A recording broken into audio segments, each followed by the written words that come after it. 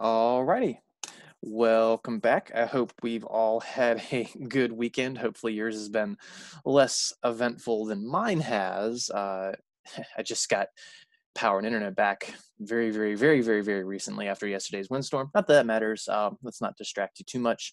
As a reminder, your test 2 review is available in in Canvas. And the test 2 is in my math lab. So it's been available for a little more than 24 hours now. You have until Friday the 17th. Please do not wait until 10 p.m. Friday the 17th to take your test, because you never know when a windstorm will come and knock your power and or internet out. All right, so let's use that as a life lesson on top of the chapter 2 homework being due on Thursday the 16th. And let's go ahead and pick up where we left off, which was in 3.1. So we were still in 3.1. These quadratics, we learned how to graph them. We call them parabolas. We've heard these names before. Shouldn't have been any surprises with that stuff. Someone just asked how many tests units will we complete. We're going to finish the first 4 chapters. I can't say that we're going to be able to finish every section, considering the fact that we missed an extra week of a 12-week, not a 16-week course, a 12-week course, which more feels like we've almost lost 2. It's like a week and a half, really. So it's going to be very difficult. I've actually been kind of combing through my thoughts, trying to figure out which section or sections from chapter 3 I'm going to skip, what I absolutely need to get done in chapter 4. But we will cover the majority of the first 4 chapters. I don't expect to get anywhere past that. In terms of tests, I was expecting to do 4 tests and a final, 4 chapter-based tests and a final, and I don't know that I'm going to be testing for chapter 3 and 4 separately, or both of them. I'm still working that out, so that's a good question that you'll get more information on very shortly. Okay. So again, 3.1 was on graphing these quadratics, which we very lightly did in the last chapter. But that was more of a sketch, if you remember me calling that, because we only plotted 1 point. We memorized a shape, and that was pretty much it. We moved it left, right, up, or down. We reflected it, et cetera, et cetera. Then we said, all right, we want more accurate graphs for some of these things. So we took the minimum of 3-point method for the quadratics, which meant the vertex and 2 other points. A lot of the problems, we ended up with 4 total points, and that was awesome. But as long as you have the vertex and 2 points, it is enough to make your graph. So we had our process for this. We did some examples. We reminded ourselves 1 or 2 things, where formulas came from for the H and the K, some basic pictures of why it has to be a min or a max. Again, more examples, but let's move on to example 4 and 5, same section 3.1, and these will be word problems, as you can clearly see. So we want to minimize the product of 2 numbers who have a difference of 10.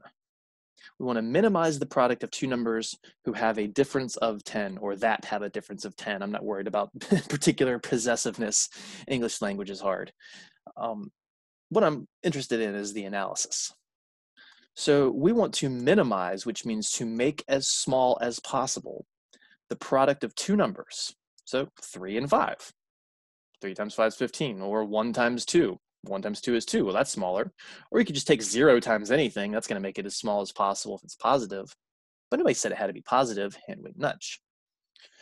But I also didn't say they could be 0 and 1, or 1 and 2, or 3 and 5, because they have to have a difference of 10.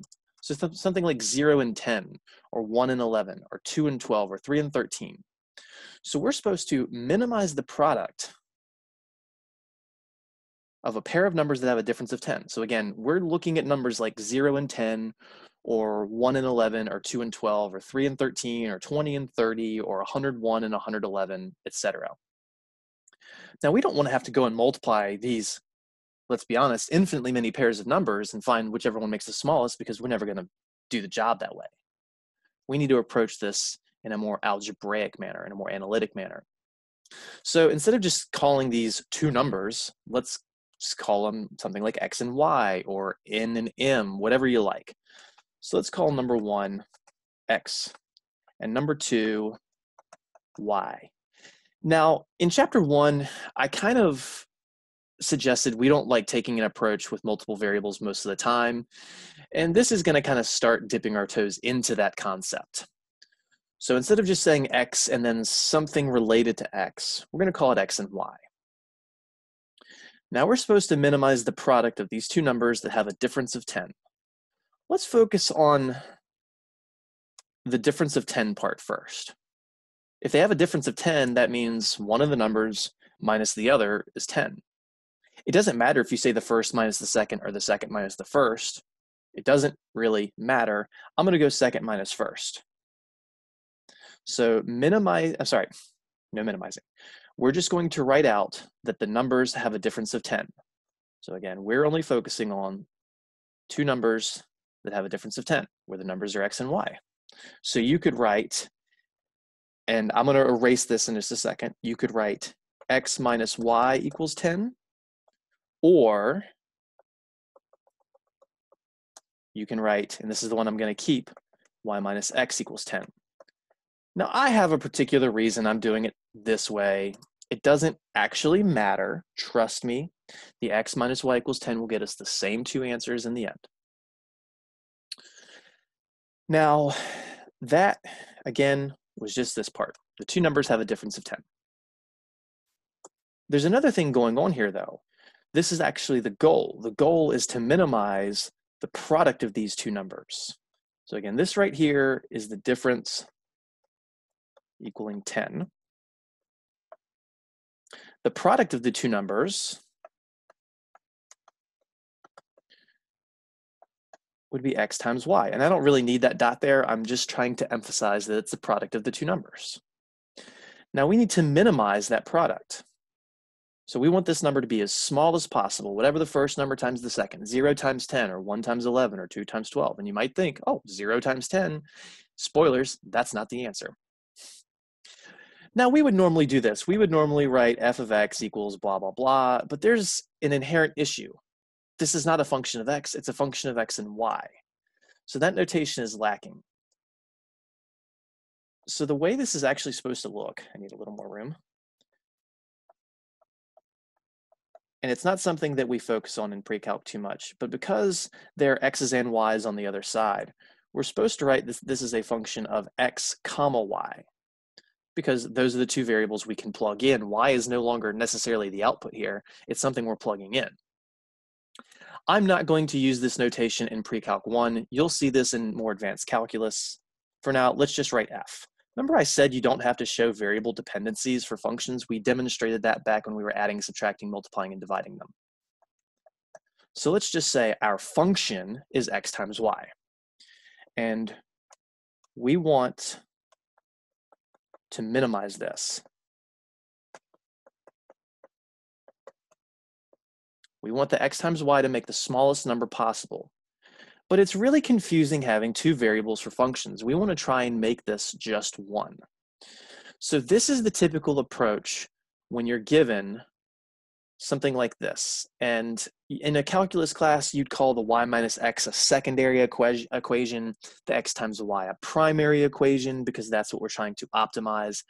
I'm not going to give you the fancy names officially in here, even though I just said them. You just have these two equations. We need to plug one of them into the other. And we want to plug in the thing without a function.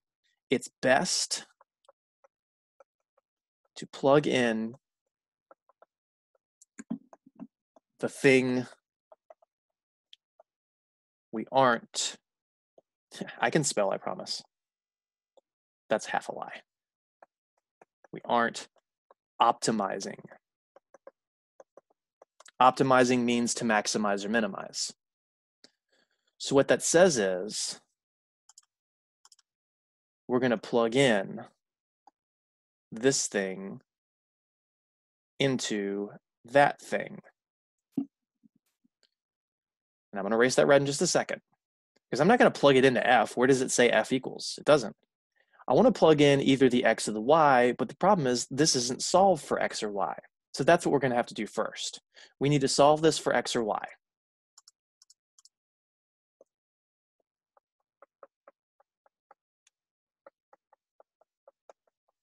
Doesn't matter. Hold on a second. so I don't cough into your ear. It doesn't matter which one you solve for first. So we're going to take that y minus x equals 10. I think this is going to be easiest to solve it for y because I can just add x to both sides. And that'll give us that y is equal to 10 plus x or x plus 10. The order does not matter. I just swapped the order of the 10 and the x because it's addition. Now, this is what we're going to substitute in the place of y in the other equation. So in the primary, that name I said I really won't use a lot of, but in the thing we're trying to optimize, wherever you saw y, you can now turn that into an x plus 10. So wherever we saw y, we can now turn that into x plus 10. So our function, the thing we're trying to minimize, is now going to be x times, and it's going to be a binomial, so it needs to be in parentheses, x plus 10.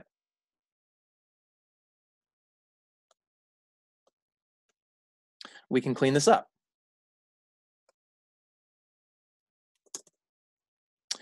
The x times the x and the x times the 10, we can distribute. We can give that x to the x and the 10.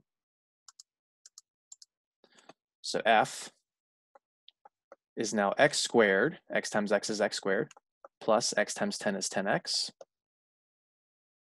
And this is in the format of something we know how to find the max or min of. It's a quadratic.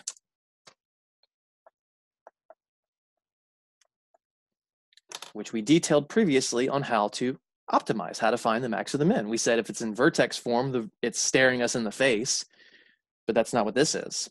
If it's in the other form, what we called general form, the ax squared plus bx plus c, then we have to use a formula. And as a reminder, that very simple formula was negative b over 2a, that's the x coordinate, and then you plug that in to get the y coordinate. So, I don't know why I'm trying to use my mouse there. Silly me. Our a is equal to 1, our b is equal to 10, and our c, that's the constant, which I don't see a number. If you don't see a number, it's 0. So h, the x coordinate of the vertex, is negative b over 2a. That's negative 10 divided by 2 times 1. Now again, if you're asking yourself, why am I finding the vertex? Remember, the vertex is the location of the max or min. So that's negative 10 over 2, which is negative 5. Now, if you plug this in, I'm going to put a little asterisk next to this. Okay, if you plug in the negative 5, the f of negative 5, that becomes negative 5 squared plus 10 times negative 5, which is 25 minus 50, which is negative 25. If you think that the two numbers are negative 5 and negative 25, you're greatly mistaken. Because the point of the problem was they have a difference of 10. Negative 5 and negative 25 have a difference of 20. So what gives? How are the numbers not negative 5 and negative 25 if I've located the vertex? Remember that the h, this is an x value. This is an input. I don't want to write x, I want to write input. And the negative 25 is an output. In fact, this is the min. That's the minimum the product can be. The negative 5 is the first number. This is the first number. Going back above, we called our numbers x and y, and h relates to an x.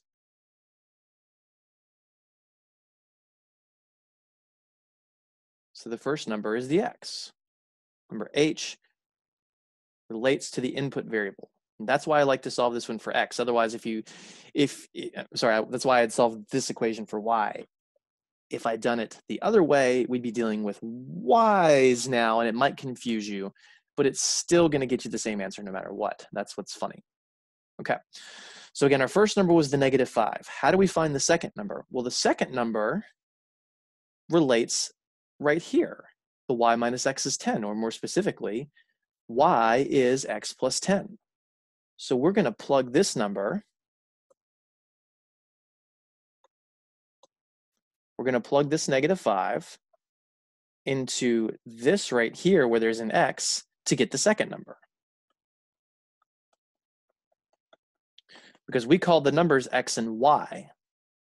X, y. We found the x value because that was the input for the, sorry, I'm hovering over the wrong thing. We found the x value. So that was the first number. The second number is just that one plus 10. So we get y equals -5 plus 10. Again, this is us plugging in the -5 into x plus 10, which is +5. So this is our second number. So the answer, our numbers, are -5 and +5. That's not a coordinate pair. It's not -5, 5 in parentheses. I'm telling you that the two numbers that minimize the product but have a difference of 10 is -5 and 5. And if you tried any other pair of numbers in the world, that product would always be larger. You might say, what about 0? 0 times 10 is 0. Yeah, but guess what? -25 is smaller than 0. So this is actually a pretty common answer type where when you're minimizing a product of two numbers that have a difference, they kind of end up being symmetrical, but it doesn't have to be that way. You can have all these weird, wacky algebraic statements instead of just saying the difference is 10. I could say the sum is 10. I could say 3 times the first plus 9 is the second, and you wouldn't get this nice symmetry. But again, the point of this was to be able to build our two equations, again, known as secondary and primary, primary being the thing that we're supposed to optimize. You plug the secondary into the primary, which we did here. You simplify it. You should hopefully end up with a quadratic, otherwise we won't know how to optimize it. There's whole entire leagues of math devoted to optimization of non-quadratic functions. And we won't get into any of that in here, but you will in calculus. And then we said, oh, if this is quadratic, let's just find the vertex because that's where the max or min would be. We found the input. We even found the output, even though I didn't need it. I didn't ask what the minimum output would be. But then we were very careful not to call these the pair of numbers. We said the -5 was the first because the second would be -5 plus 10, and that gave us our +5. All right. So that's a fun little example. And I've got part of this next one typed up. I'll still make some little side notes because it's got that usual exponent issue with Word.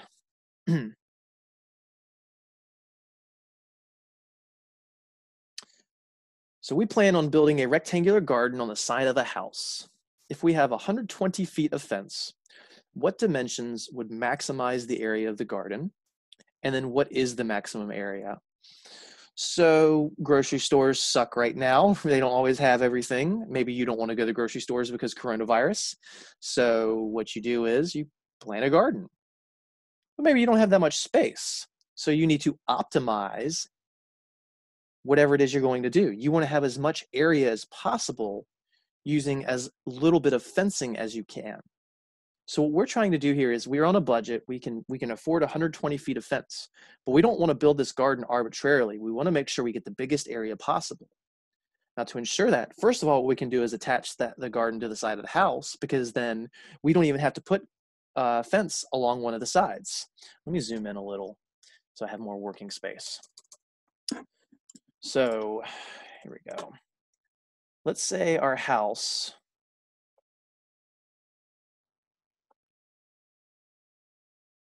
let's say this is our house over here. And then the fence that we'll build, we'll make some rectangle. Maybe it looks like this, maybe it's less wide, maybe it's a square, I don't know. But what I'm saying here is the black part is going to be your fence. So this is fence, this is fence, this is fence. But we don't need to fence the side along the house because the house is going to act as a barrier. to keep our rodents out. Rabbits, squirrels, whatever vermin you got. So we had 120 feet of fence to be used along these three sides. And again, we're going to be able to build a bigger garden by putting the house as a fourth side. Now you might say, okay, well, why not? Maybe you got a house with a fence on the side of it, and then you only have to put two sides. Well, that's cool, but not the problem we're dealing with. We're not going to assume there's extra fence. All right, I got to actually peek at something to make sure I did. Okay, I called this the width, this vertical distance the width, and then the horizontal is the length. So let me just focus on this part. We call this the width, this the length, and then by properties of rectangles, this would have to be the length too. Now, yes, the garden also has this side. That's the width attached to it, and it would be completely straight. I'm just trying to signify that something weird's going on there. But when you add up the fencing, you don't add up this fourth side. You just have to add these three sides. So a normal perimeter for a rectangle would have two lengths and two widths, but this perimeter only has two lengths and a single width. So the perimeter of this particular rectangle, this odd little shape, is just the length plus the length plus the width.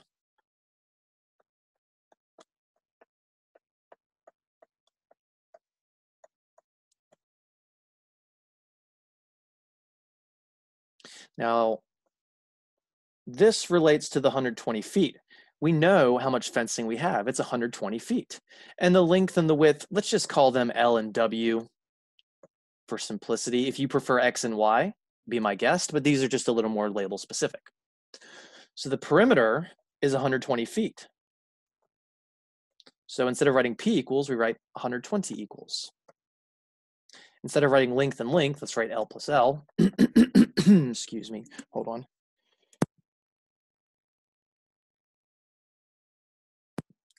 And then instead of writing width, let's write W. See, we've gone from using our words to using appropriate variables. This was part of something we talked about in an earlier chapter. We're setting up word problems. But L plus L, that's combinable. That gives us 120 equals 2L plus W. Now, this is not the thing that we're optimizing. We're not trying to maximize or minimize this because we know the exact value. We know it comes up to 120. We just got to find the right length and width to make it happen. And that more relates to maximizing the area of this garden. So now let's focus on what we call the primary, the thing that we will actually end up doing that vertex formula on. So the area of this rectangle. How do we find the area of a rectangle? It's length times width.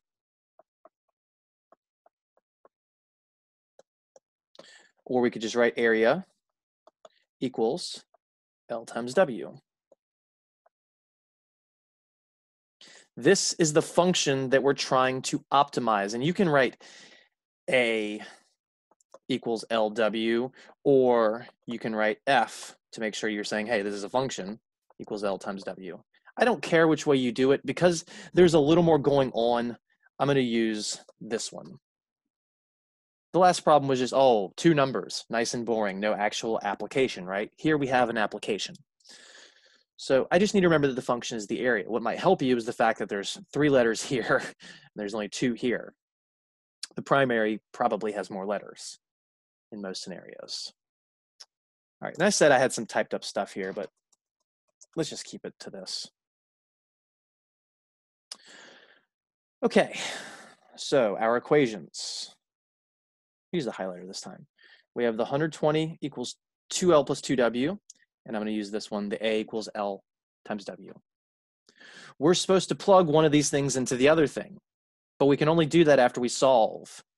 So if we look at this one, this is the equation that we need to solve for, either L or W. Personally, I would say that the W is going to be easier to solve for because all you got to do is move the 2L. If you solve for L, you got to move the W and the 2. So from the highlight stuff, let's take that 120 equals 2L plus W.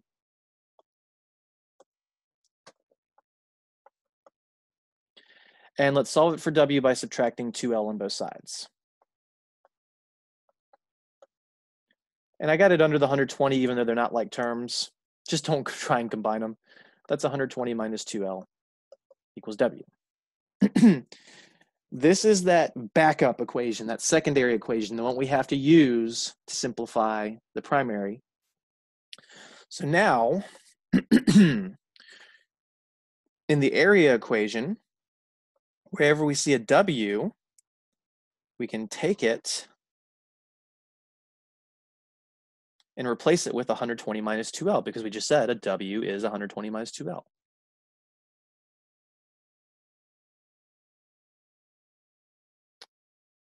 So let's go here. So that'll be A equals L times, now again, this is the replacement. Instead of writing W, we're writing 120 minus 2L. And it is at this point that things are starting to work out. We only want to have one dependent variable. We do not really know how to handle multiple variables. The A is not a variable here. That's the output. That's the function. The variables are the L's. I mean, A is still technically a variable, but it's not an independent variable. It's dependent. So this looks very, very similar, believe it or not, to when we had here, when we plugged one function into the other, and we had x times x plus 10. But this is not any special format. You need to get it in one of those special formats, and getting something into the vertex format is a pain in the butt. So let's just get it to the general form by distributing the L, which will give us A equals 120L minus 2L squared. Or A equals negative 2L squared plus 120L, putting it in a more appropriate form, putting the quadratic term first, then the linear term. It's not wrong in the previous format. This is better because it makes it easier to tell that the A is equal to negative 2, the B is equal to 120, and the C is equal to 0. It's actually pretty common for these application problems to have a 0 of C.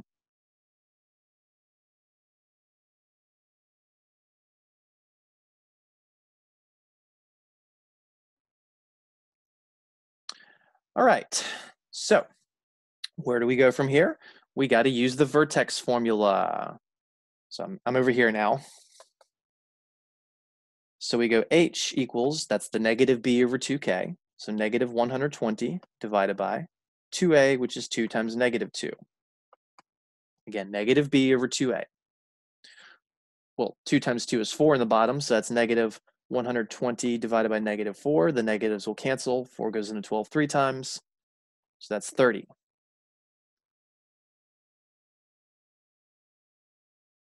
So this is the first value. What did we just relate H to? H, the variable that we had before, was L.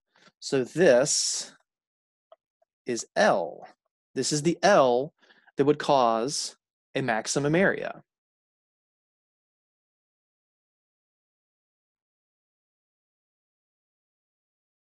How do you find the W? Well, where did I have? There it is. To find the W, we plug this in, the thing that says blah, blah, blah, blah equals W, which is right here.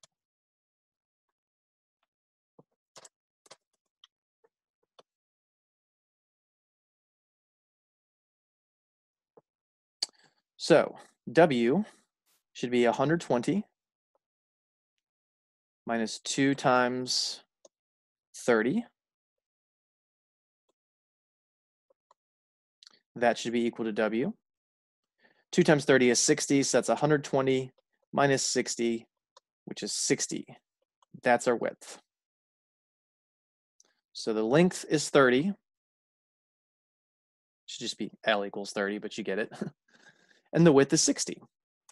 60 and 30 what? I'm going to write the units in the end. Well, we were talking about feet, so these are 30 feet and 60 feet. So it's a 30-foot by 60-foot garden.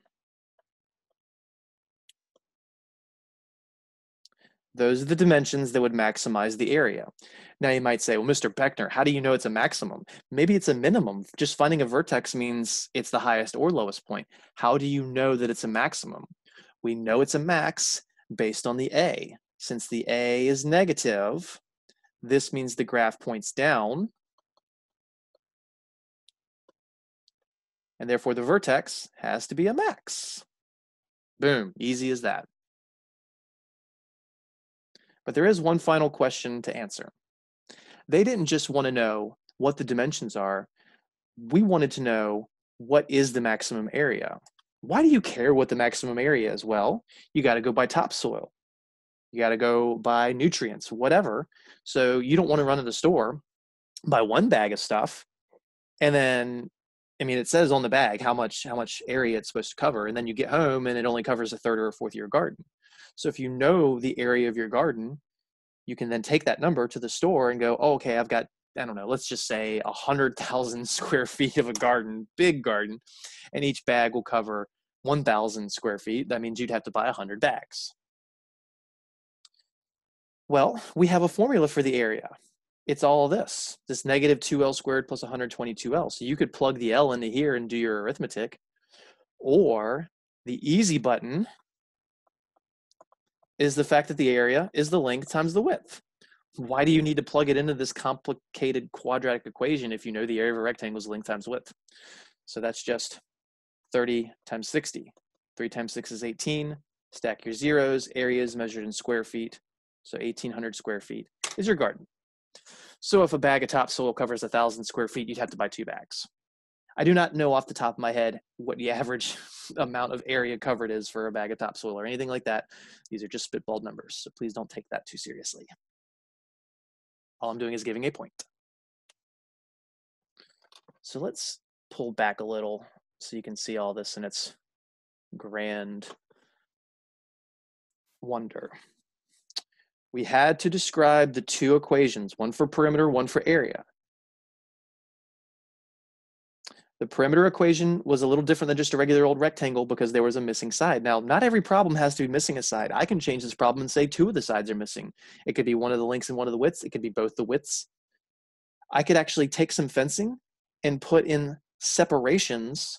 Maybe this was an animal pen and you didn't want your chickens mixing in with your whatever else, And then that would actually add in some extra widths or some extra lengths because it's, again, not really a perimeter of a rectangle. We're just describing the sum of the fence length. Area was length times width. We took the perimeter equation. We solved it for one of the variables, the easier one. We plugged it into the area equation. We made it look quadratic. And then we did the vertex formula to find one of the length or width, plugged it into the W equals to find the width, multiplied them to get the area. One of my favorite style problems in terms of an application, because it actually has a lot of applications and it also kind of segues into some very similar but a little different problems as well, like optimizing the volume of a boat to make sure a boat floats as much as possible. You can turn this into a basic problem on a 2-dimensional piece of paper, arguably, depending on the scale. All right, put that aside. In case anybody needs to pause this later, here's the typed up version of everything we did. So when you're on YouTube, if you don't like my scribbles, there it is in type form with a little bit less of the work laid out. This L caret 2, that means L squared, and you end up with the same values. Okay, so you can pause later for that if you need.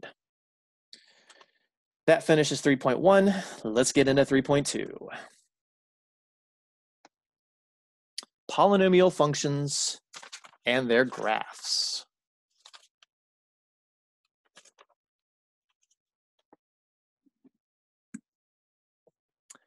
So in 3.1, we were dealing with quadratics. I'm gonna put something up here just for a minute. I'm actually gonna use the annotate. So in 3.1, wow, that was terrible. Back in 3.1, we were graphing parabolas, which meant they had to look like one of these 2 things, basically. In 3.2, we're going to start graphing things that could look like this. They can have multiple bumps, multiple local extrema, whereas quadratics only have one, and it's an either or scenario. So now we're graphing polynomials, which tend to look more like this, and they don't have to have 1, 2, 3, 4 of these bumps. They could still only have one, they could have two, they could have 17. It's up to the problem. And we've got several little things that we need to talk about before we actually learn how to graph these. The first of which is going to be the leading coefficient test. I have the name at the bottom here, the leading coefficient test. This is going to be helpful for determining the end behavior. I'm pretty sure I hit highlighter.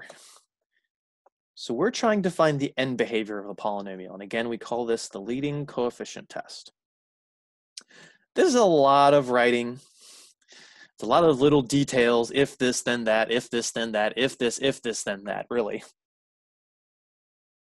And this is for a polynomial of the form, and I say seaboard. Let me just kind of squish it over here. F of x equals a sub n x to the n plus a sub n minus 1 x to the n minus 1 plus data, data, data, data, data. The next one would be a sub n minus 2 times x to the n minus 2, then a sub n minus 3 times x to the n minus 3. You just keep going until you get to a sub 2 x squared plus a sub 1 x plus a sub 0. This first term is what we call the leading term. This last term is the constant. The rest of the stuff in the middle is fairly arbitrary initially.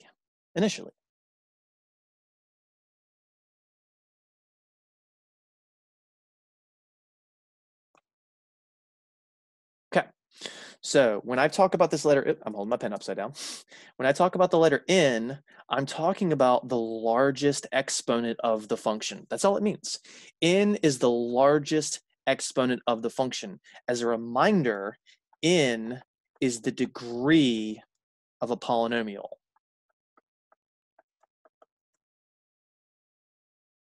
It tells you what the largest exponent is out of all the different terms. It has a lot to tell you about the function. The first thing being right here, what happens at the ends if the ends both go up, both go down, or in opposite directions, and specifically which? So the main two cases are if the leading exponent, if the degree of the polynomial is even. So if this is an x squared or an x to the fourth or an x to the sixth, whatever the largest exponent is, if it's 2, 4, 6, 8, 10, 12, 14, etc. If that leading coefficient is positive, both ends point up. But if the leading coefficient is negative, both ends point down. So if the degree is even, both ends are going to point in the same direction. They either go both up or both down. So case A, trying to decide how much room I need here. Let me zoom in one level. So case A, you have no idea what happens in the majority of the graph. So imagine that I've got my axes drawn up, and this is the bulk of where the graph would be. But if that leading coefficient is positive, then both ends are going, oh, I can't do that, that's right, are going to point up. I gotta squish this in, sorry about that. Whereas with case B, you still have no idea necessarily what happens in the middle, but you do know that the end behavior, what happens at the ends, they're both gonna go down. That right there says so much more to me than all the words. If the degree is even, if the leading coefficient's positive, then they're up. If it's down, if it's negative, then they're down. I'm gonna relate that in a lot cleaner of a way after all this is done. Next case. So the second primary split up, if the degree is odd. Well, if the leading coefficient is positive, the left end goes up and the right goes, the left goes down and the right goes up. But if the leading coefficient is negative, it's flip-flop. The left goes up and the right goes down. So the A case, once again, we have no idea what happens for the bulk of the graph, but we know that the left side would be pointing down and the right side would be pointing up. Vice versa, if the leading coefficient's negative, we have no idea what happens in the middle, but we know that the left points up and the right points down. And again, we call this the leading coefficient test.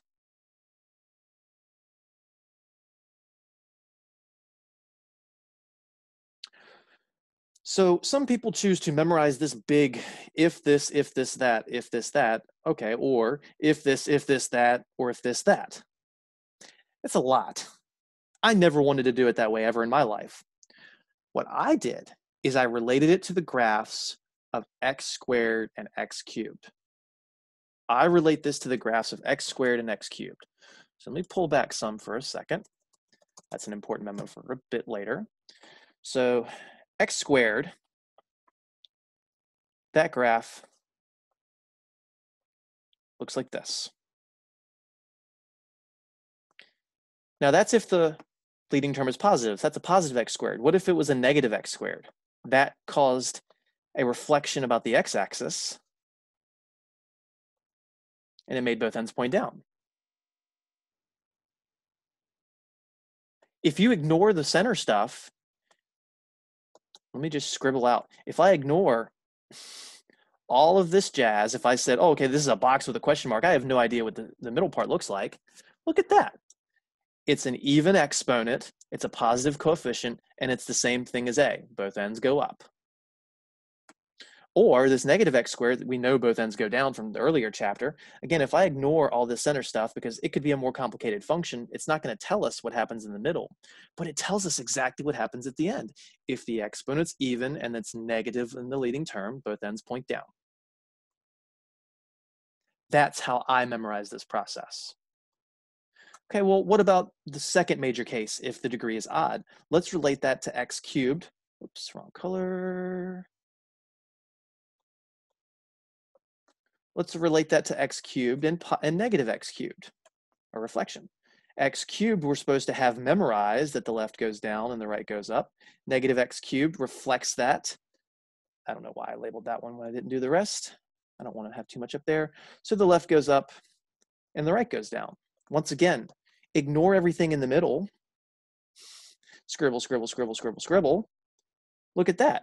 If the leading coefficient's positive, the left goes down and the right goes up. Left down, right up. If the leading coefficient's negative, the left goes up, the right goes down. We don't know what happens in the middle. The left goes up, the right goes down.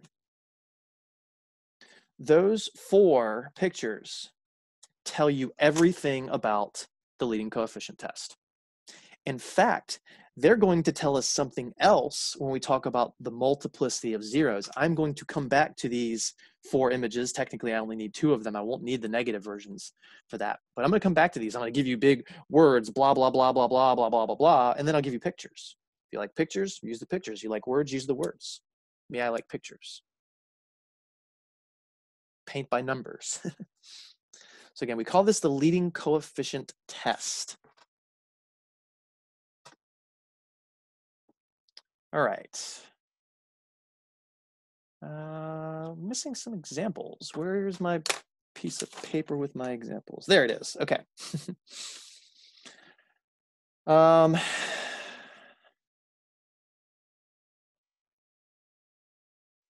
You share. I want to go to the whiteboard.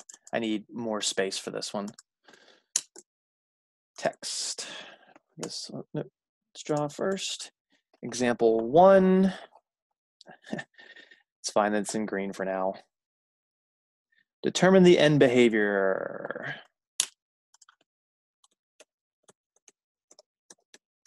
of the following function. For A, we'll have f of x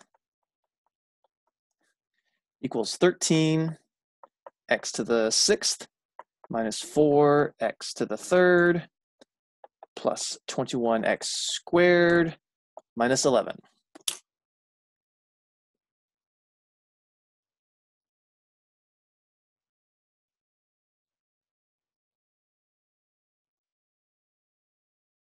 Okay, We're using the leading coefficient test. The leading coefficient test is based on the leading term.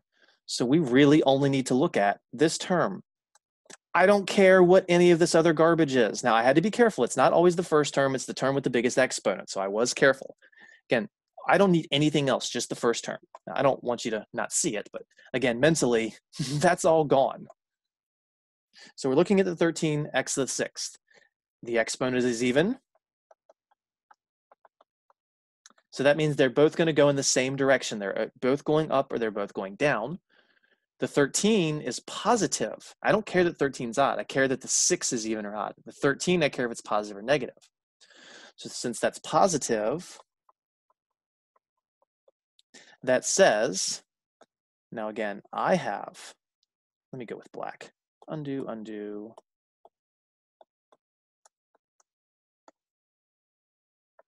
I have absolutely no clue what happens in this region. And I'm not putting any numbers. I'm not saying this is from -5 to 5 or -1 to 1 or even from -1,000,000 to +1,000,000. I'm just saying in the middle area, I don't know what's happening. But I do know that because it's an even exponent and positive coefficient based on the written rules, both ends go up. So if I want to draw a picture of this, this is how I draw the picture. But what you will generally see in my math lab, because you can't just draw in my math lab, is that you're going to have to use what's known as arrow notation. So arrow notation is going to be critical for this.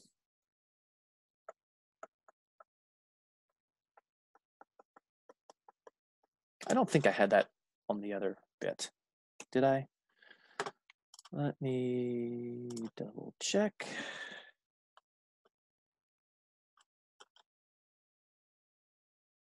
Okay, just double checking on something.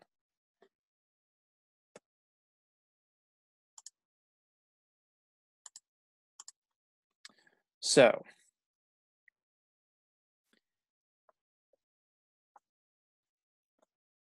undo.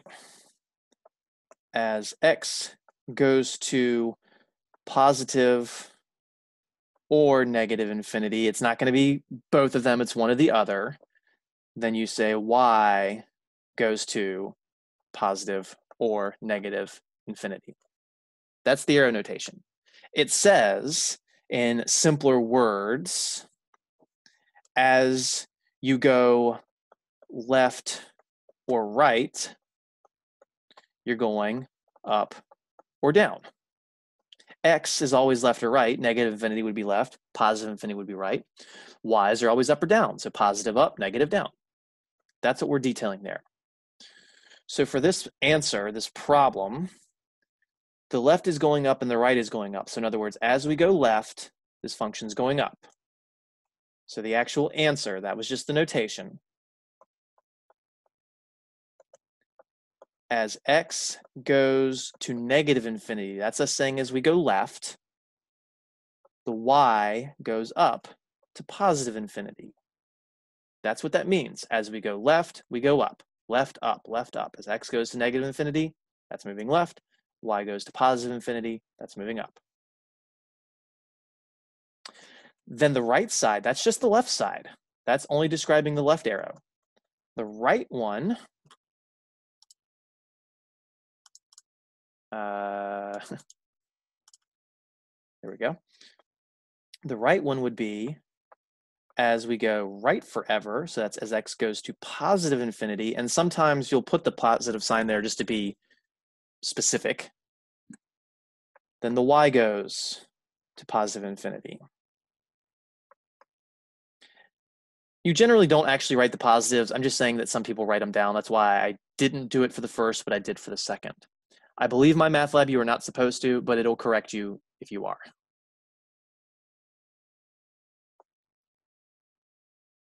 So again, this was our arrow notation. This is us saying the same thing as the picture, but in a way that we can actually answer in my math lab. If this was a handwritten test, which it normally would be, the picture would be perfect. But y'all are going to have to make sure that you master this arrow notation. I would let students use the arrow notation on a handwritten test as well. It would have been a choice. Now it's just not a choice. All right, let's do a couple more. Let's do f of x equals negative 20 x to the 9th plus 3x. This will be a smaller function, a lot less terms, but it doesn't really matter. Again, we call this the leading coefficient test because we only look at the leading term. This is the only term we care about because it's got the biggest exponent. Now that exponent is odd. And the leading coefficient is negative. And if you go back to the rules of what they say, if the exponent's odd, that means they go in opposite directions. Negative leading coefficient means that the left goes up and the right goes down.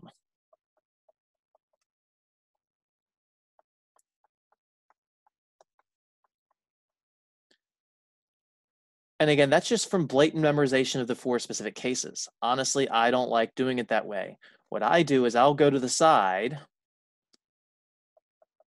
and I'll just write out what, since that's an odd exponent, let me write out what a negative x to the 3rd graph would look like.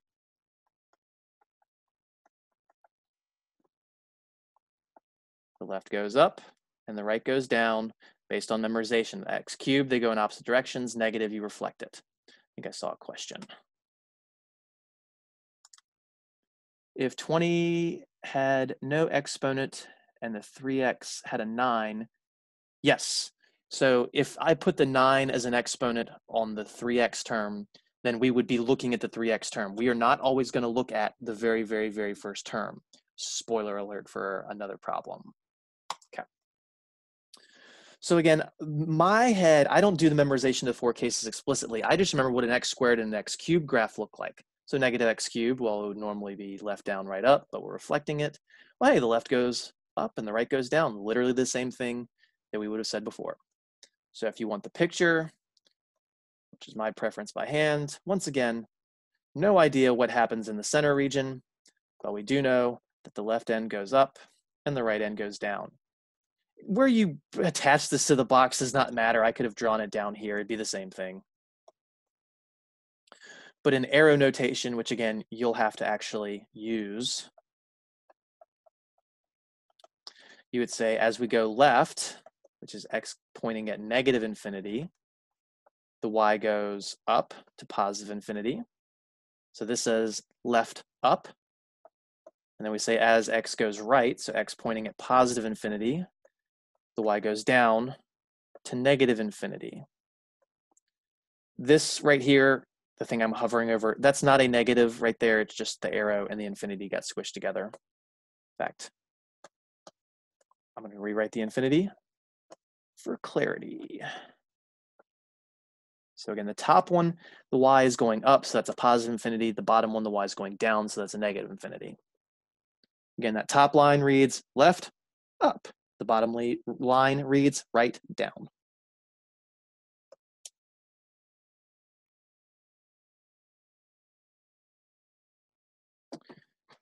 One more.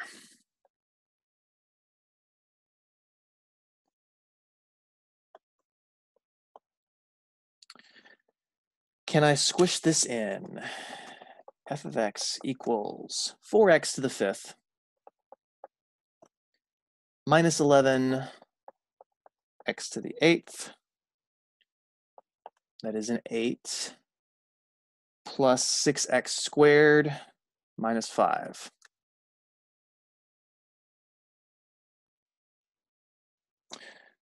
Now this is where I would go, class, do you notice anything different about this problem? And I'd wait a second, and then I'd hope that someone points out that the leading term is not the first term.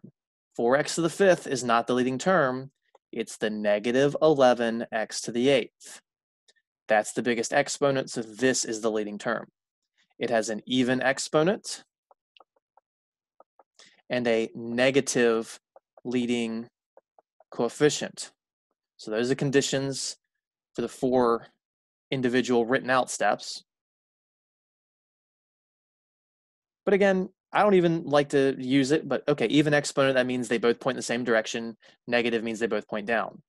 So the left goes down and the right goes down. Okay, there's your conclusion, but in blue, I'll show you the way I would actually do it. I would say, all right, negative 11x to the 8th, let's relate that to negative x squared. An even exponent with a negative leading term. Well, x squared would both point up, so negative x squared both point down. So again, we don't really care what happens in this middle region, just that the ends point down.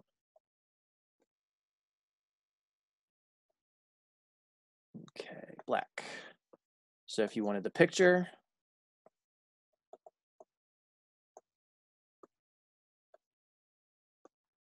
again, no freaking clue what happens in the middle, but both ends point down. So left and down, right and down.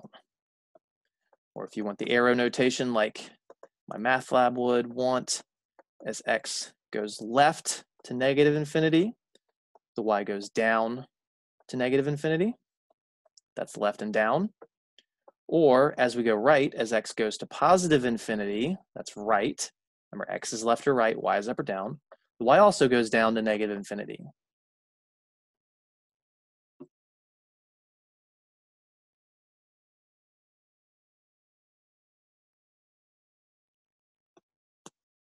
All right. So the arrow notation, you can use it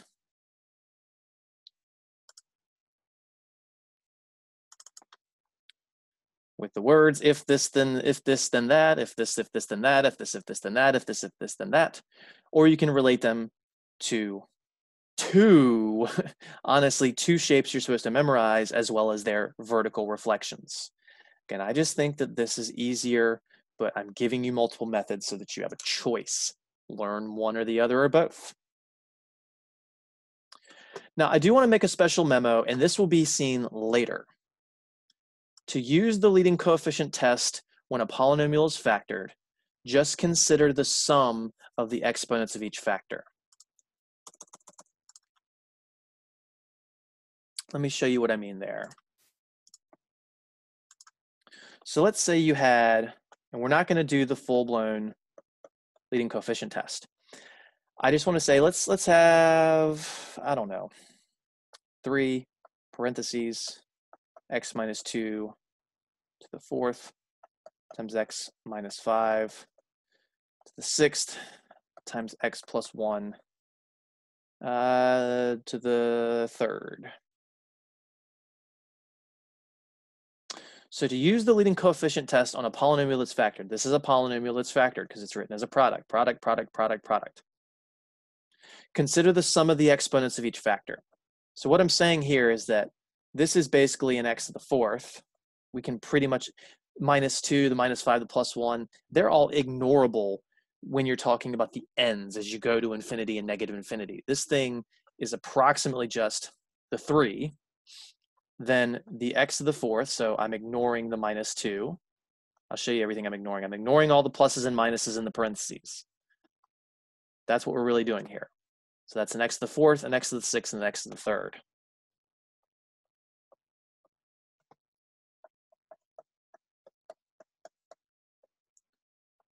So this would be 3 times x to the 4 plus 6 is 10, plus 3 is 13.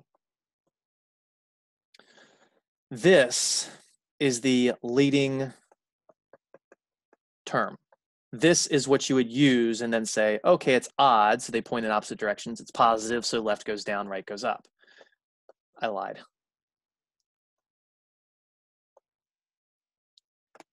That's what the end behavior of this function would have to be. Just ignore all the pluses and minuses inside of parentheses is basically what I'm saying here. You really only need the variables and their exponents along with the leading coefficient.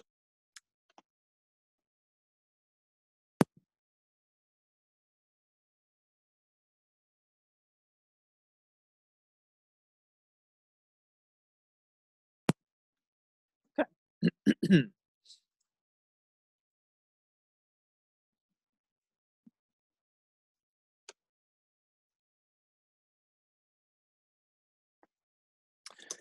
The zeros of a polynomial are found by setting the function equal to 0.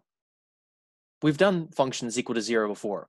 We call them x-intercepts. X-intercepts were when the y was 0, when the function was 0. We spent a bunch of time doing that in graphing in 3.1. But now we have a possibly new name for it. I believe I've said it in class before. Zeros. Zeros are the same thing as y-intercepts. There's another name for them as well. They're roots. Zeros are the same thing as y-intercepts. I'm sorry, x-intercepts. Why did I say y-intercepts? A y-intercept is when the x value is 0. I said it right the first time, though.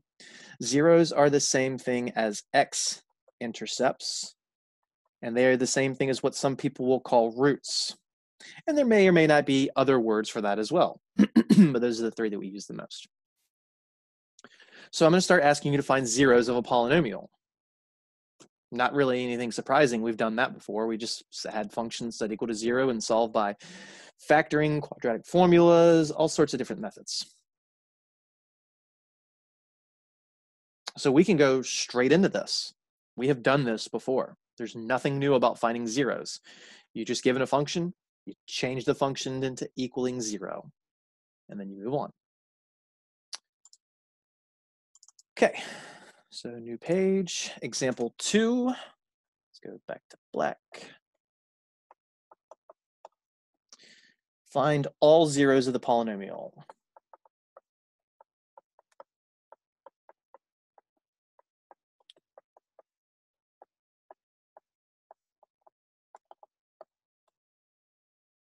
And for A, we're going to have f of x equals x cubed minus 2x squared plus 4x minus 8. So we have our function, and we want to find its zeros, or I could have said find its roots, or I could have said find its x-intercepts. All three instructions would be literally the same thing, and what that tells you to do is make the function 0.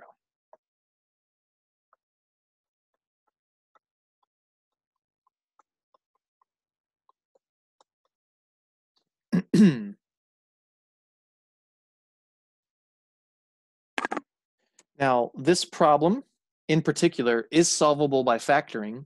It's not always the case. There are many problems that have much more advanced techniques required. Now, in this section, everything's going to be factorable for now. But what we are building to is ultimately finding the solutions to this type of equation without necessarily factoring, using kind of an amalgamation or combination of a couple of different methods of things. Some of it just kind of, hey, maybe it's this list of numbers, and then we try them. And if one fails, we throw it away. If one works, then we're able to break down the problem even more. So we are setting up to be able to solve equations that aren't factorable. And you might say, well, why not use the quadratic formula? Because this is an x cubed, you can't use a quadratic formula on cubics. There is a cubic formula. Trust me, you don't want to see it. It's nightmare fuel. There's also a quartic formula, but not a quintic or higher. And the quartic one is even worse. All right, so for now,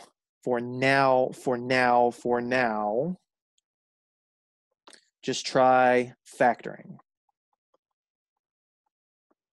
Well, this is factorable. It's 1, 2, 3, 4 terms. The only method of factoring I've given you for 4 terms is factor by grouping, and it's going to work here. I wouldn't give you a problem that's 4 terms that won't factor by grouping in this course. There are 4-term polynomials that factor without grouping. We're not going to go over that technique or techniques because there's several of them. I honestly don't remember most of them because they just don't ever get used. We do the thing I mentioned earlier instead. Okay, so GCF for the first pair. Again, we're breaking this up into 2 bits. We're thinking about the x cubed minus the 2x squared, and then we're going to think about the plus 4x minus 8. The GCF between x cubed and negative 2x squared is x squared. So I'm going to pop out an x squared and open a parentheses. Let me make sure I bring everything else down, our 0 and our equals. Now dividing that out, x cubed divided by x squared is x, and a minus. 2x squared divided by x squared is 2. If you don't trust me, distribute it, you get the same thing. Okay.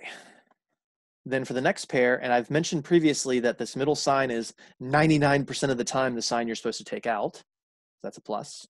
4x and 8, the GCF between them is 4. Open a parentheses. Divide. 4x divided by 4 is x. Then minus 8 divided by 4 is a minus 2. And look at this. X minus 2 and X minus 2, they match. Wrong color. X minus 2, X minus 2, they match. So it's a GCF. So we write the GCF first in parentheses. Bring down the 0 equals, of course. Then we open up another parentheses, and inside of that goes the stuff that's not the GCF. So when we take the X minus 2 from the first bit, you just see the X squared. Again, this X squared is what goes here. And then when we take the X minus 2 away from the blue bit, you're just left with the plus 4. Again, you are taking these from the terms. They're not canceling, I'm taking it from them, because if you redistributed that green, you get the previous line, but please don't redistribute it.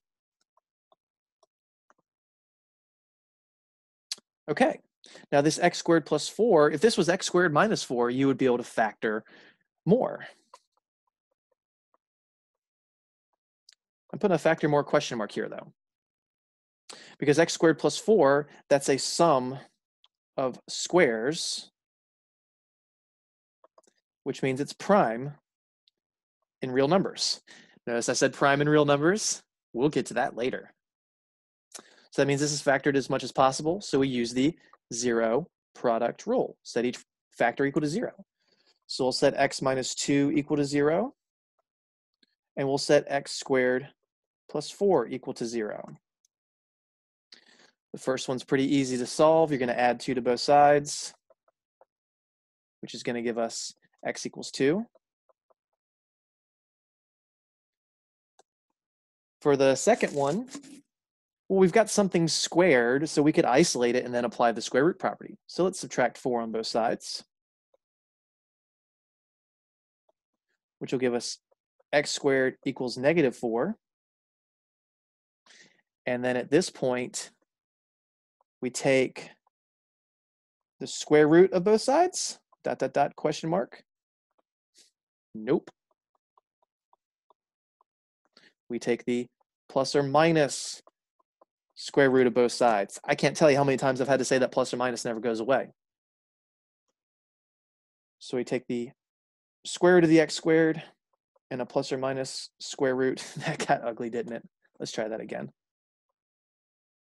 Of the negative 4, which tells us that X equals, now the square root of 4 is 2, the square root of a negative is an I, so plus or minus 2i. And those are our 3 solutions: 2, 2i, and negative 2i. You might have to separate them all with commas like so in my math lab. I believe you have to. I believe you can't use the plus or minus to represent 2 solutions, just so you know.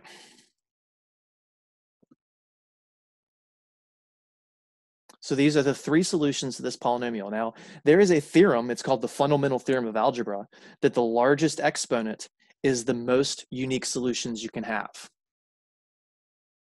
Again, that's known as the fundamental theorem of algebra. It's nothing I'm going to test you on or ask you specifically the name of, but it's a really cool theorem, because if I found 4 solutions, I would know I've goofed up, because this says there can only be 3 solutions. Again, this exponent tells you the most unique solutions.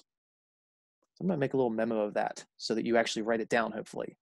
The degree, in other words, the largest exponent, is the most unique solutions possible. Not guaranteed, possible. And it's the word unique that is critical there, because you can have what are known as repeated solutions, which we will get into.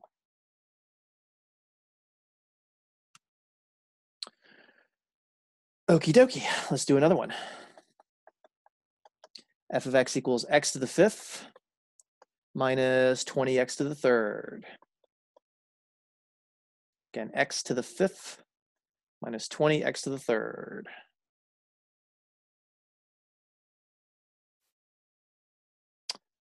So we're supposed to be finding the zeros, which means we set the whole function equal to 0. Easy first step.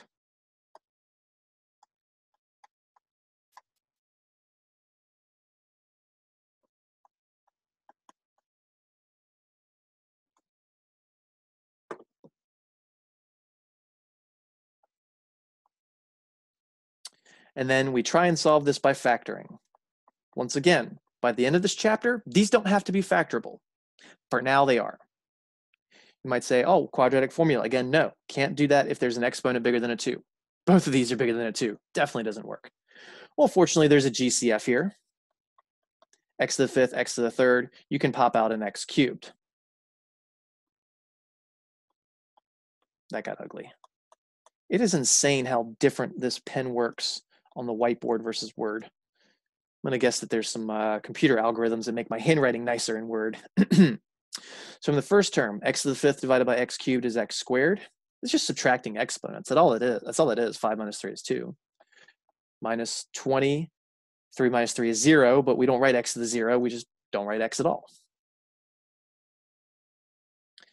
Now, x squared minus 20, you might say, oh, well, let's try, if this was x squared minus 16, that'd be x plus 4 times x minus 4. It'd be a difference of squares. We don't know the square root of 20, though. So this is not a difference of squares.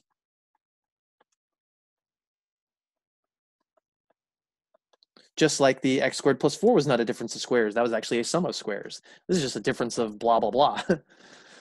So we can't factor it anymore inherently. We go straight to the zero product rule.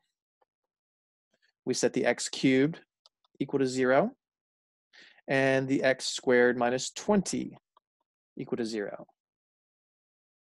This first one, x cubed equals 0. Well, when we had x squared equal to a number, we took a plus or minus square root. But there's no plus or minus needed for a problem like this because the exponent's odd. We just take a regular old cube root of both sides. Cube root of x cubed is x. The cube root of 0 is 0. And that gives us one of the solutions. For x squared minus 20, again, this isn't factorable via traditional means, so we need to apply that square root property again. Let's kick the 20 over. So we add 20 to both sides, which will give us x squared is equal to 20. And then we take the plus or minus square root of both sides. It never goes away. You don't always use it, but it never goes away. Now, please note the square root of 20 is simplifiable. You must simplify that. My math lab will mark it wrong if you don't. So that square root of 20, that's plus or minus the square root of 4 times 5. Let me do my 4 in a different color.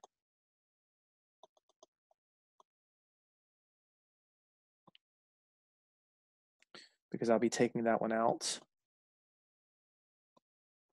So that's plus or minus 2 square root of 5.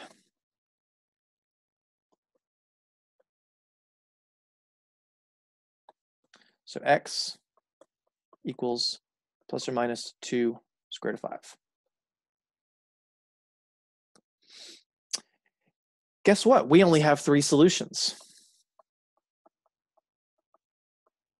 There were 5 possible though, but that's all that we can find via our traditional means. There are 2 more solutions. I'm not going to tell you whether they're a repeated solution or whether there's something unique.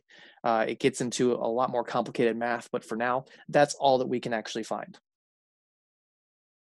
Until you go take a 400 level mathematics course called complex analysis. That's all we can find for now.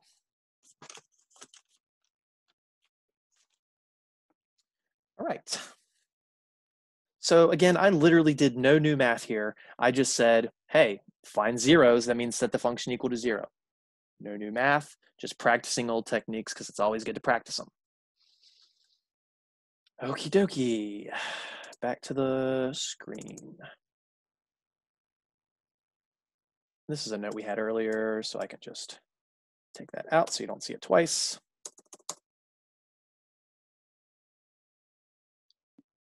Multiplicity of zeros.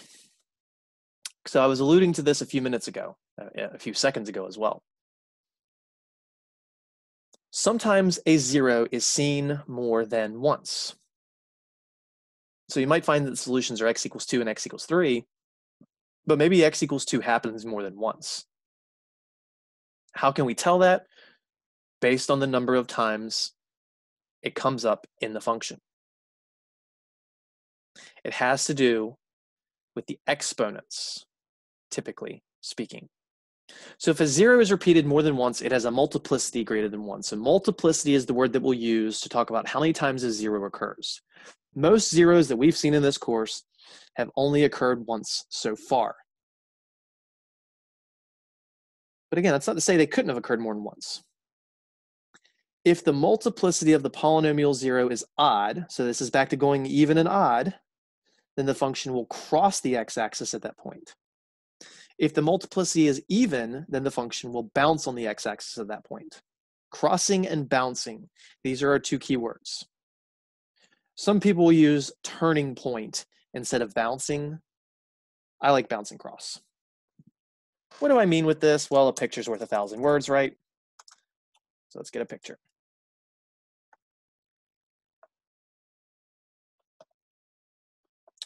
So let's say this was our function, and it has a single x-intercept. That's our x-intercept. Now, that is crossing through the axis because it goes from below to above or from above to below.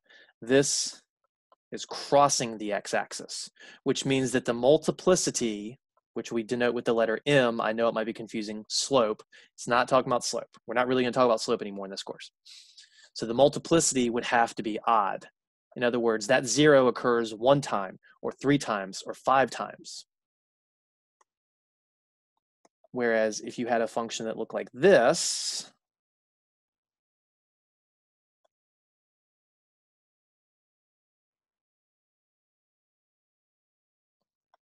this has 1 x-intercept. It's right here. Now I've tried to make sure that I drew this so it's sitting on the axis. It's just touching and going back. This is a bounce, which means that the multiplicity was even. The 0 occurred 2 times, or 4 times, or 6 times, or 8 times. And again, this relates to the exponent in the factored form. This relates to the exponent in the factored form.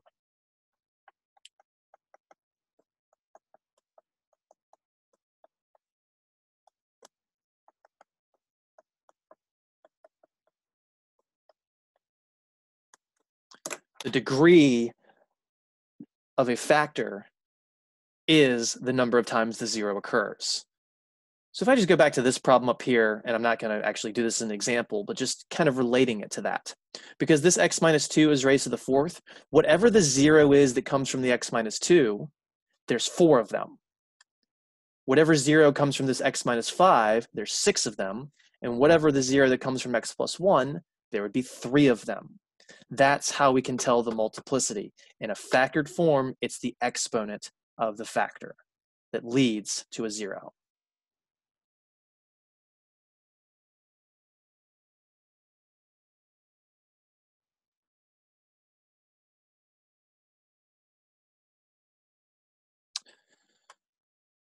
So let's try this out. Again, even, bounce, odd, cross. Even, bounce, odd, cross. Even, bounce, odd, cross. I said that I was going to relate those x squared and x cubed pictures before. Let's do it. So guess what the graph of x cubed looks like?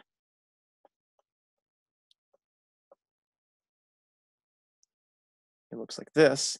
And guess what happens right here? It crosses, and its exponent is odd. Guess what the graph of x squared looks like? It's not a guess, you should know at this point. It looks like that. And I drew that kind of poorly. Let's make it sit proper. There we go. It has a single x-intercept. Guess what? The exponent's even. Guess what it's doing on that x-axis right there? It is bouncing.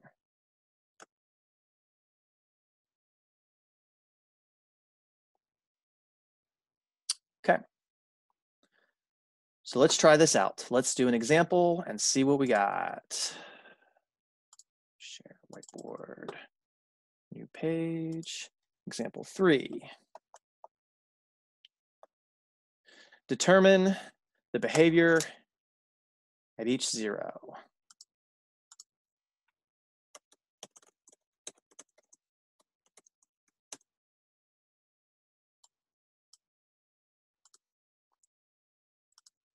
for A. Let's do a factored form. F of x equals x plus 3 in parentheses squared times x minus 5 times x plus 4 squared.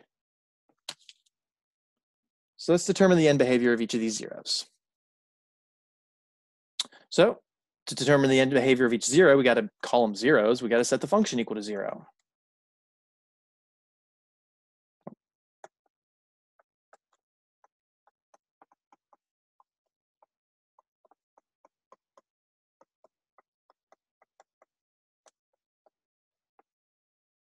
And this is already factored, so we can zero product rule this. We can set each factor equal to 0. So we're going to set the x minus 3 squared equal to 0. And I'm going to do this problem just from here again in a few minutes. So that would be the first one. Then we have the x minus 5 equal to 0. I don't need its parentheses because it's not being squared. And the x plus 4 squared. I see, I know, I just saw someone ask a question. I know what they're going to say. That's x plus 3. Am I right? I am right. Good. So x plus 3 squared, the x minus 5, and x plus 4 squared. Okay, so for this first one, we're going to have to take the plus or minus square root of both sides because you have something squared. And then the same thing for the third one. Let's write everything else. X plus 3 squared equals square root of 0. X plus 4 squared square root of 0. And we do that so the square roots and the squares all cancel. So this just says x plus 3 equals square root of 0 is 0, plus or minus 0 is just 0. This is why I'm going to come back and do this problem again. Taking the square root, honestly, does nothing. All you got to do is just focus on the inside, the x plus 3. That's a terrible looking 3. There we go. And when you get x plus 3 equal to 0, we're going to subtract 3 on both sides, which will tell us that x equals 3, negative 3. So that's one of the solutions. For the middle one, we're going to add 5 to both sides, which gives us x equals 5, which is another one of the solutions. And then we get x plus 4 equals 0. Again, plus or minus square root of 0 is 0. We're going to subtract 4 on both sides, which tells us x equals negative 4. So there are our 3 unique solutions, but some of them are repeated. It's the ones that have exponents. This exponent right here and this exponent right here say that the thing that came from the plus 3 and the plus 4 have multiplicities of 2. So now let's go and write the m's for all of these. M equals, m equals, m equals. Again, because this was a parentheses squared, the exponent is the multiplicity. So that's a multiplicity of 2. That 0 occurs twice. The x minus 5 did not have an exponent, so it's implied to be a 1 if you really need to see it. So its multiplicity is 1. And the negative 4, that came from the plus 4 being squared with an exponent of 2, that says the multiplicity is 2. Now guess what? We have not answered the question yet. I said to determine the behavior at each 0. What I mean is to say whether it bounces or crosses. Be careful. Oh, I see a negative 3, that's odd, so it crosses. No.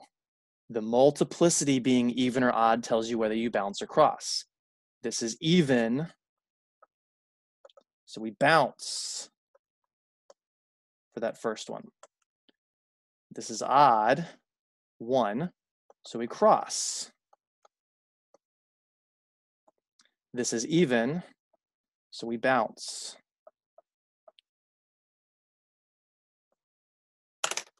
That's what I mean by write out the behavior.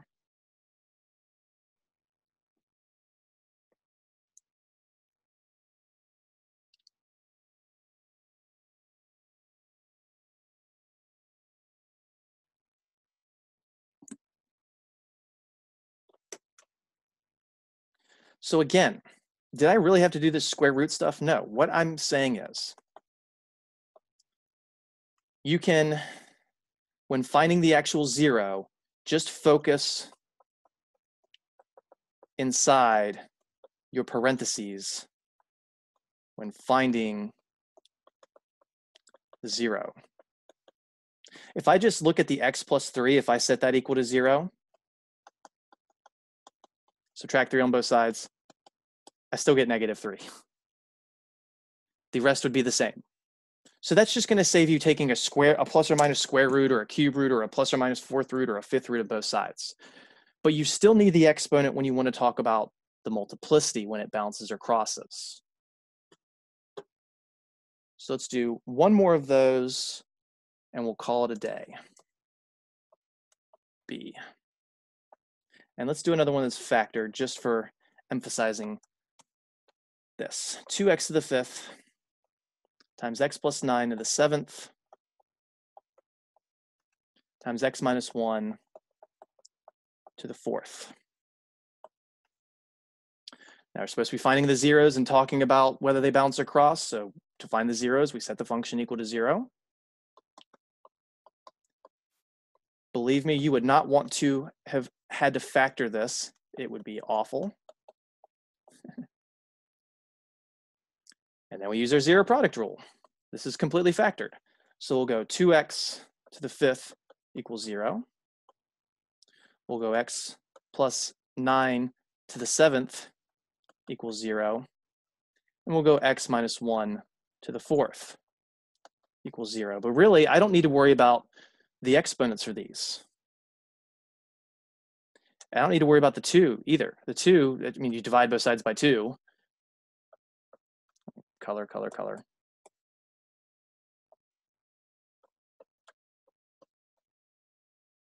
And that just gives us x to the 5th equals 0. Again, you can ignore the exponent that just says x equals 0. So that's our first solution. Let's go ahead and knock all of its details out at once. The solution is 0. If you took a fifth root of both sides, you'd get that.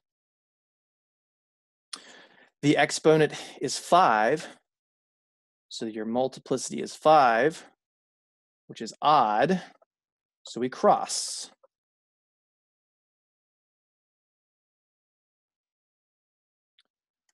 For the middle one, the x plus 9 to the 7th, I'm just going to ignore the exponent part. Let's just focus on the x plus 9. Subtract 9 on both sides. And we get x equals -9. So that's the solution. But how many times does it occur? Well, the multiplicity is the exponent. The exponent was 7, which is also odd. Again, it doesn't matter what the x is, even or odd, because they can be decimals and fractions and all sorts of weird stuff. It's the multiplicity that tells you how many times it occurs. So this 0 occurs 7 times. But it's odd, so the only thing we're really worried about is that it crosses the axis. And because we're going to be graphing these next time, not these particular functions, but we're going to learn how to use this to graph. For the last one, the x minus 1 to the 4th, let's just focus on the x minus 1, add 1 to both sides. That gives us x equals 1. But how many times does it occur? Well, the multiplicity is 4, because the exponent's 4. That number is even, so it bounces. If you don't practice this stuff, it's going to be really easy for you to go flipping coins on the even, odd, bounce, cross stuff. It's really, really helpful. Again, the way I learned all this is that x squared looks like that, and x cubed, super quick, looks like that. This is a bounce, and its exponent's even. This is crossing because we break through, and its exponent was odd. These same two pictures helped us talk about the end behavior. It was only half of the end behavior because we needed the negative versions. We needed them flipped upside down, but still, to get the negative versions, we use these. These two blue pictures right here give us all 4 end behaviors plus all the multiplicity, bouncing, crossing stuff. So I think those two pictures are extremely helpful and can tell you a lot of information about much more complicated graphs, as we're going to see. So we don't have time to get in the next bit and the 3 minutes we have remaining, 4 minutes we have remaining. So we'll go ahead and call it a day there. We'll be back up at 1:30 on Thursday.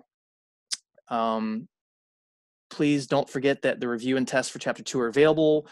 Focus on those for now, but the Chapter 3 homework is available if you have time to work on that as well. Please do not wait to the last second to take the test unless something crazy with the weather happens again or other stuff. Besides that, have a good day. We'll see you on the internet Thursday.